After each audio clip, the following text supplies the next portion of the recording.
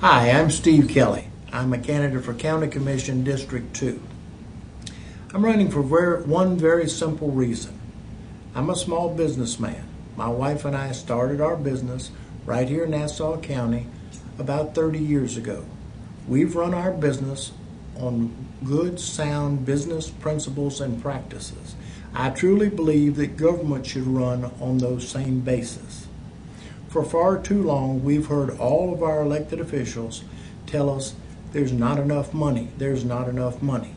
Ladies and gentlemen, I've got the graph right here in front of you. I have figures for you, and I hope that you can see them. I'd like to go over them with you very carefully. This shows you a graph of the last 5 years. The bottom line here represents the growth in our constitutional officers over the last 5 years.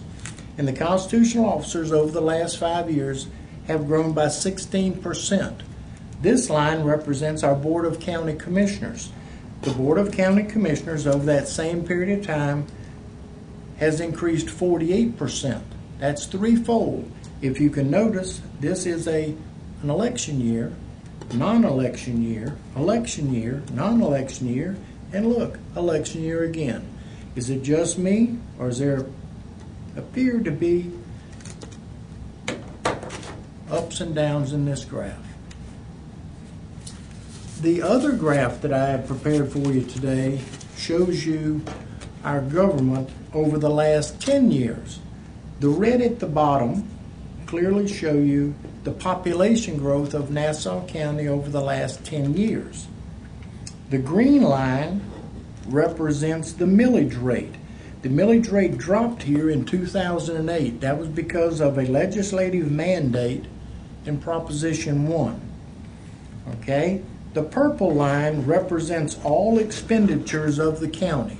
By the way, these are all certified figures, all certified and sent to the state of Florida.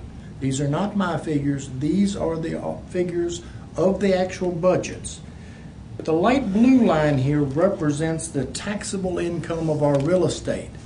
As you can see, we've run into a recession and we're all losing important, valuable assets.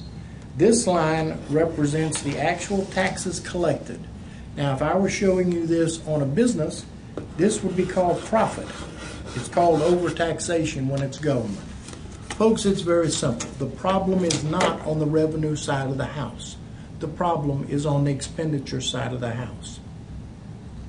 Thank you very much.